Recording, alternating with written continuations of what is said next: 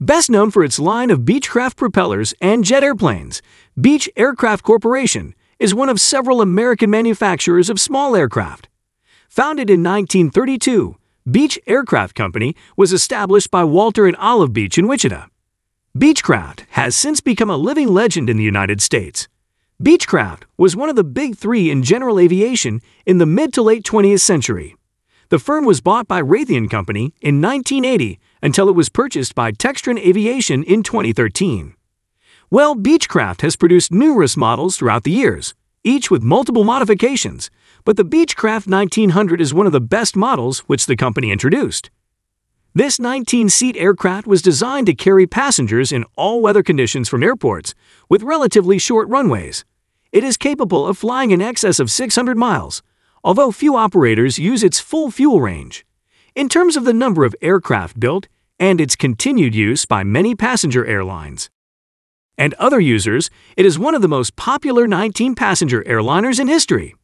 So in today's video, we will look at everything you need to know about the Beechcraft 1900 and find out why the Beechcraft 1900 is irreplaceable. Before we get on to that, please consider liking and subscribing to our channel. It helps us a lot with the YouTube algorithm and lets us know that we are helping to enrich lives out there. If you are into aviation, have a look at our new aviation compilation channel, Aviation Central. It is the first link in the description. We would highly appreciate it. So without further ado, let's begin the video. The 1900 is Beechcraft's third regional airliner. The Beechcraft Model 18 was a 6 to 11 passenger utility aircraft, produced from 1937 to 1970, used by the military, airlines, charter operations, corporations for executive transport, and freight carriers. The 15-passenger Beechcraft Model 99 airliner was designed to replace the Beech 18 and was produced between 1966 and 1975 and from 1982 to 1986. It was also commercially successful and remains in everyday use with freight airlines such as Ameriflight. The Beechcraft 1900's design lineage began in 1949 with the Beechcraft Model 50 Twin Bonanza, a 5-passenger, reciprocating engine utility aircraft designed for the U.S. Army. A larger passenger cabin was added to the Twin Bonanza's airframe and called the Model 65 Queen Air. This aircraft was, in turn, further modified by adding turboprop engines and cabin pressurization, and named the Model 90 King Air. A stretched version of the King Air was later developed and designated the Model 200 Super King Air. Beechcraft developed the Beechcraft 1900 directly from the Beechcraft Super King Air to provide a pressurized commuter liner to compete with the Swearingen Metro and the British Aerospace Jetstream. The 1900 first flew on September 3, 1982, with Federal Aviation Administration (FAA) certification awarded on November 22, 1983, under Special Federal Aviation Regulation (SFAR) 41C airworthiness standards. 1900 entered service in February 1984, with the first Execliner corporate version delivered in 1985. A total of 695 Beechcraft 1900 aircraft were built, making the airliner the best-selling 19-passenger airliner in history. With market trends favoring larger 50 to 90-seat regional jets, Raytheon ended production of the Beechcraft 1900 in October 2002. The Beechcraft 1900 is a mid-sized twin turboprop, mid-range aircraft configured as a low-wing T-tail design. Since the 1900 is derived from the King Air, all 1900s share specific characteristics with that aircraft. Cockpit controls and operations are similar to those of the King Air. The D model has 3 flap positions, 0, takeoff and land, compared to 4 on the C model. The wing and airframe structure has been reinforced to handle the airplane's increased takeoff and 0 fuel weights. Just ahead of each wing root is a horizontal surface that generates a vortex to hold airflow together through the wing fuselage intersection. Additional vortex generators are located at the leading edge of the outboard flaps. Its purpose is to reduce the stall speed. Outboard fuel vents have been moved to accommodate the winglets. While federal aviation regulations require 2 pilots for airline operations, 1900 is designed and certificated for single pilot operation in corporate or cargo settings as is the King Air. Beechcraft produced numerous versions of its 1900 family to suit various operational criteria. The original version was known simply as 1900 and seated 19 passengers in a 1-to-1 configuration. Passengers could board at both the front and rear of the aircraft. Beechcraft produced just 3 examples of this variant. Beechcraft produced so few original 1900s because the company realized that the aircraft didn't need 2 doors for its 19 passengers. As such, it developed a new version known as the 1900C. This variant had just 1 passenger door located at the front of the aircraft. Otherwise, the 1900C was largely similar to the original version. The 1900C was a strong performer commercially, selling over 250 units, including military examples. However, in 1991, Beechcraft decided to redesign aspects of this successful twin-turboprop regional airliner. A key talking point was the 1900C's low ceiling, which forced taller passengers to bend down as they walked through the cabin. As such, Beechcraft opted to fit its new 1900D with a stand-up cabin, allowing taller passengers to walk normally. The BA Jetstream 31 is the only other 19-seat regional airliner to feature this higher ceiling. The 1900D, which sold an impressive 439 units, also featured winglets and more powerful engines to compensate for the taller cabin's increased drag. The Beech 1900D is powered by 2 Pratt & Whitney PT6 S67D turboprop engines, each rated at 954 kilowatts, which provide a maximum cruise speed of 283 knots and a maximum altitude of 25,000 feet. The hard-cell propellers are 4-bladed, composite, constant speed, and full-feathering reversible pitch propellers. The blades are made from composite materials.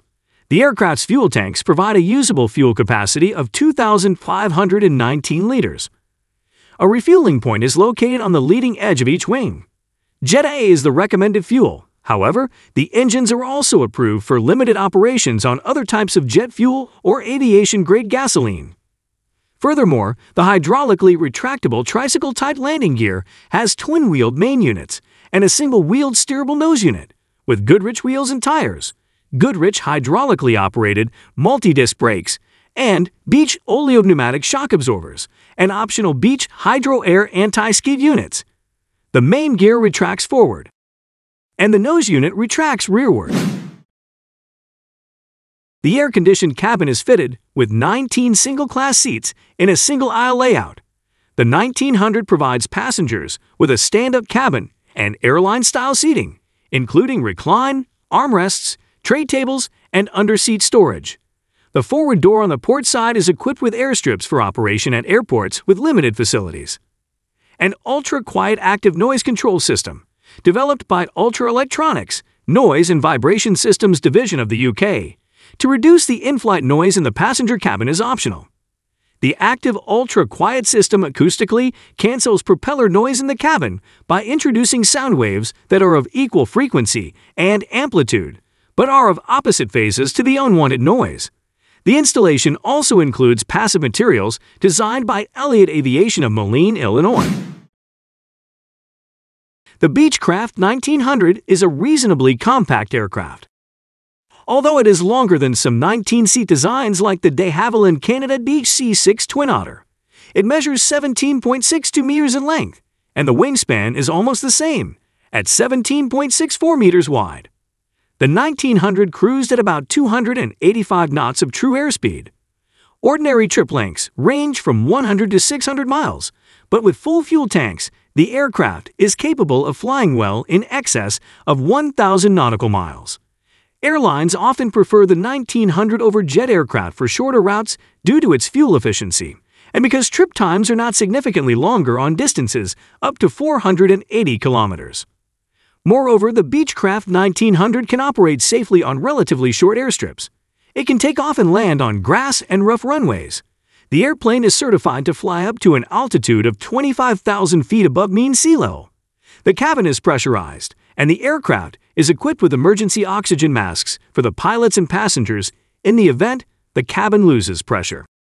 It is designed to operate in most weather conditions, including icing conditions, and it is usually equipped with weather radar to help pilots avoid severe weather. Raytheon offers the option of configuring the aircraft with a lavatory, using space otherwise available for passenger seating and cargo storage. Because most flights are less than 2 hours in duration, most airlines choose to configure the aircraft with additional seating and cargo space, forgoing the lavatory. Beech engineers have revised the electroluminescent instrument, subpanels, and overhead panels, striving for organization and simplicity. The annunciator panels have also been reworked. Standard avionics include 4-inch Collins EFIS on both pilot and copilot sides. Collins weather radar and Navcom controls are on the center panel. A flight director is standard. Autopilot is optional. Yaw damp boost is also available as an option. The Beech 1900 airliner is clearly the best 19-passenger airliner in the world. Over 690 of its units are being flown worldwide, and its primary users include Eagle Airways, Ameriflight, Great Lakes Airlines, and many more. It offers the best operating value, the best dispatch reliability, the lowest number of maintenance hours per flight hour, unsurpassed seat mile costs, and superior long-term value retention. No other aircraft in its class can carry so much, so far, so fast. Depending on numerous factors, the average price for a pre-owned Beechcraft 1900 is $1,470,200, a $735,100 loan over 120 months, including $3,062 per month in interest, equates to a $36,860 per period payment. Based on 450 annual owner-operated hours and $7 per gallon fuel cost, the Beechcraft 1900 has total variable costs of $820,800, total fixed costs of $222,092, and an annual budget of $1,042,892. This breaks down to $2,317 per hour. In quality and as an investment, then you really can't go past the Beechcraft 1900 at this price. It is simply a bargain in what quality and features that you receive. The Beechcraft 1900 is just simply brilliant and is the best investment you can make for the future and in having the very best aircraft to fly. So this is why Beechcraft 1900 is irreplaceable. Well, this brings us to the end of our video. Click the links to check out some of our videos. Moreover, don't forget to like, share, and subscribe to our YouTube channel for more content like this. We have many videos coming up. See you in the next one.